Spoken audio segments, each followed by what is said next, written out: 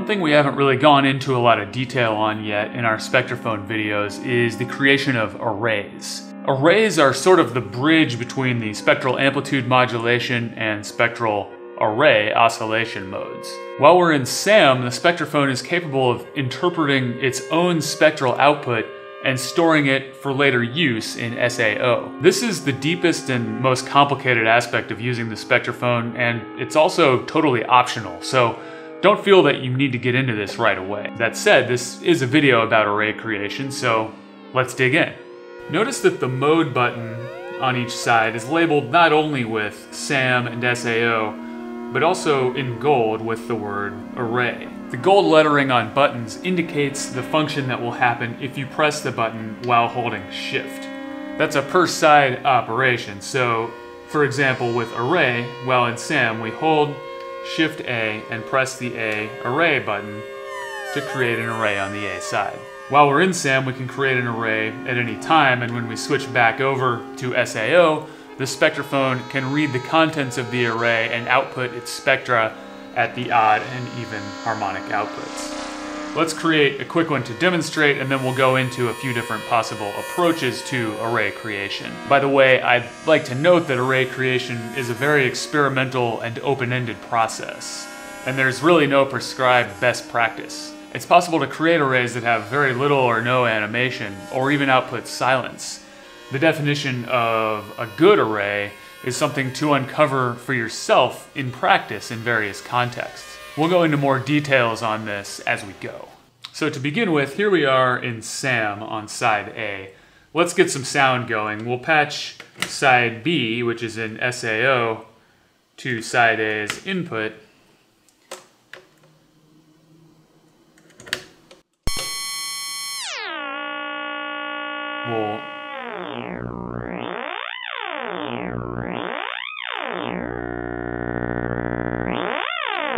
Let's modulate side B's pitch.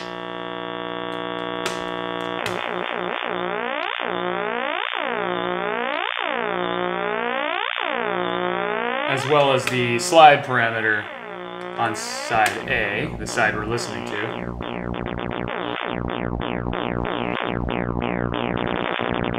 We'll hold Shift and press Array.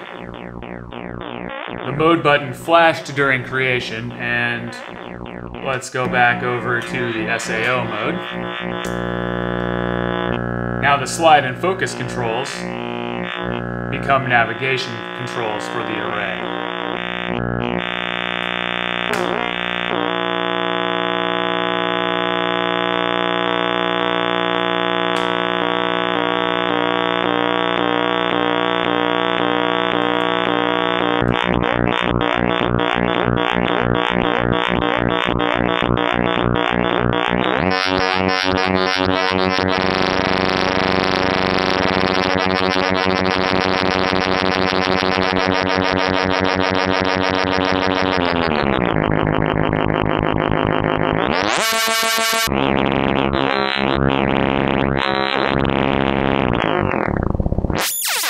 Now in a bit we'll get into some details of how the controls relate to the array in SAO, but first let's take a minute to get a little technical about exactly what's happening when we create an array. Because the array creation appeared to happen automatically over a period of time, you might think that it's recording or sampling sound to be played back, but that's not actually what's happening. What an array actually is not a sound recording, but a collection of spectra.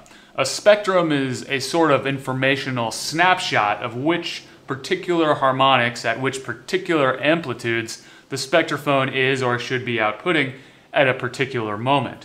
While we're in SAM, the current spectrum changes constantly depending on the sound at the input and the slide and focus controls.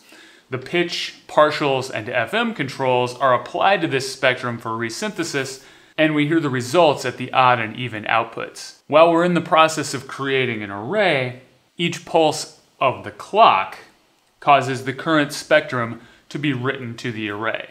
If no clock is patched and a clock has not been received in the last few seconds, then the Spectraphon clocks itself 1,024 times over the course of a little over a second, which is what happened here a minute ago. On the other hand, if the Spectraphon has received a clock in the last 3 seconds, then the internal clocking does not happen, and instead it will write a new spectrum with each pulse of the clock.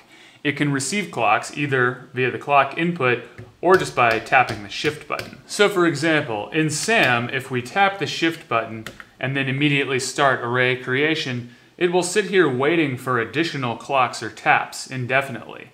We can clock it up to 1024 times to write up to 1024 spectra. If we stop the clock, we can wait as long as we like before sending the next one.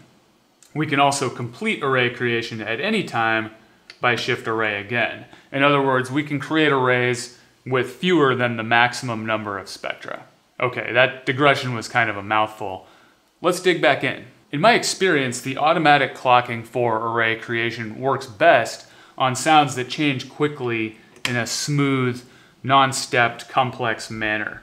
Many sounds with non-synthesized origins fit this bill.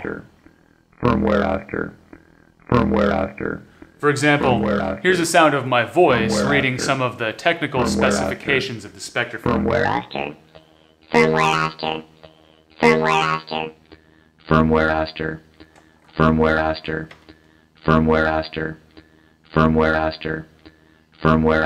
Let's use the envelope follower output to modulate the slide a little. Firmware after. Or file onto the VC dynamic range. Let's create the array.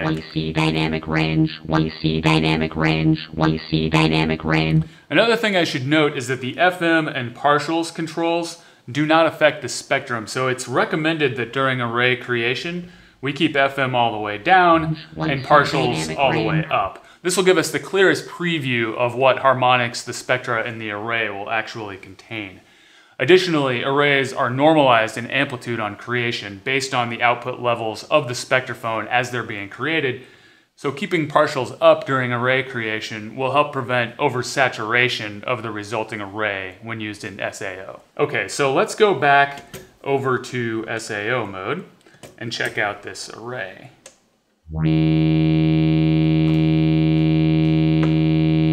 Send a very fast clock in order to step through all the spectra of the array.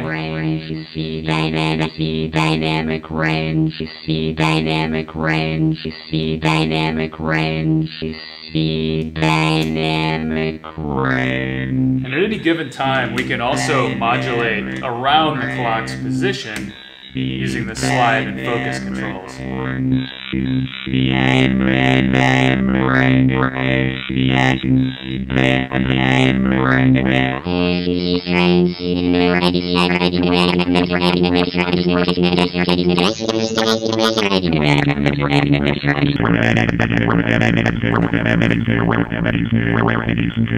Let's put the other side in SAM and use this array output to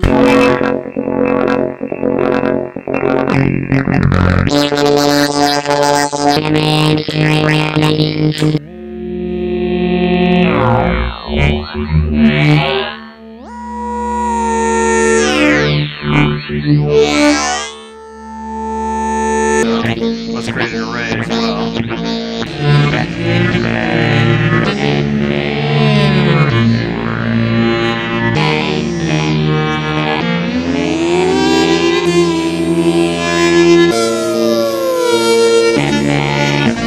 One thing I like to do is utilize stepped or sequenced modulations in SAM.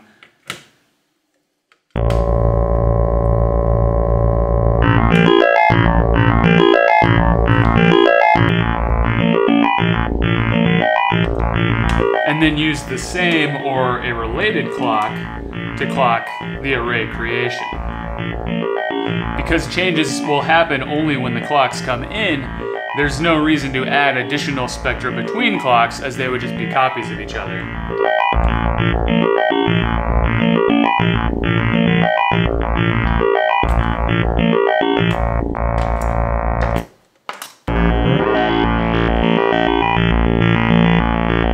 Here's the array we've created.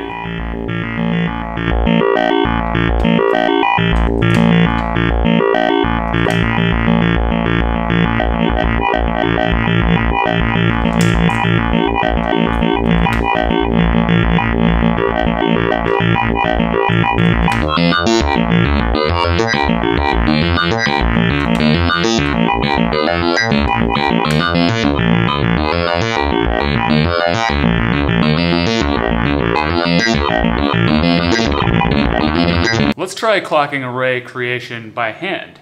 Here's a sawtooth wave from XPO. I'm going to go ahead and tap the shift button to let the Spectraphon know to expect external clocking and then initiate array creation. So now it's just waiting for me to clock or tap it to tell it to write each individual spectrum. This method opens up the possibility of pretty deliberate array creation. Let's adjust the various controls to create individual spectra that we like.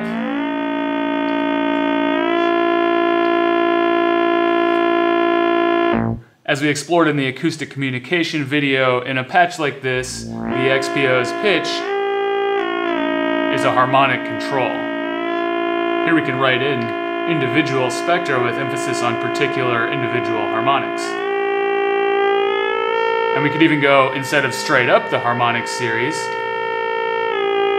in a sort of zigzag back and forth.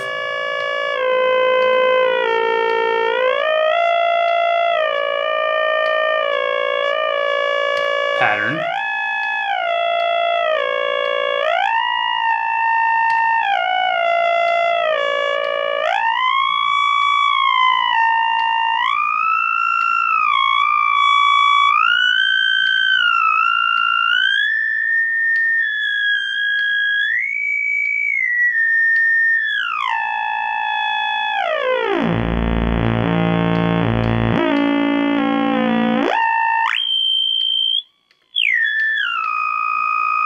Now we can go ahead and finish the array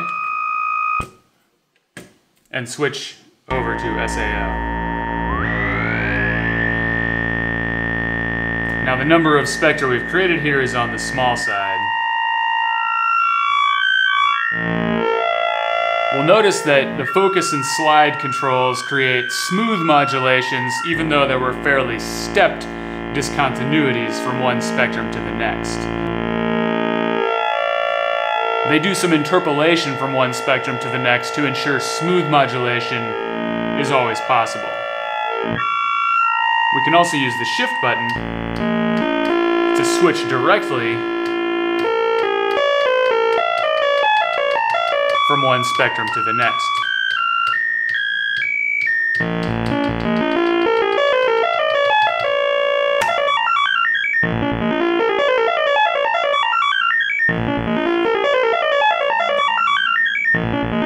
The slide and focus controls can be modulated smoothly at the same time.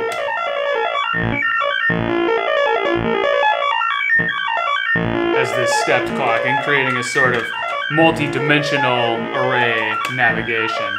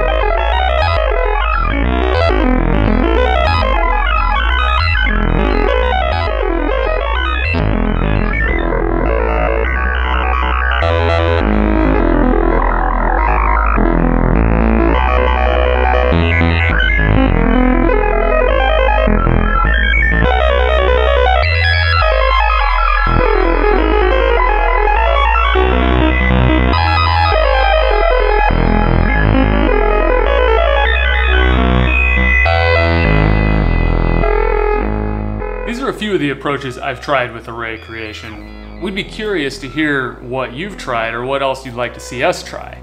It's still early times. I'm looking forward to gradually learning what makes a good array, how best to utilize differing arrays, and of course, also having fun with some bad ones. Stay tuned for more approaches in the future, and if you encounter any of your own fun strategies for array creation, please let us know in the comments to the video. Thanks for watching, and happy patching.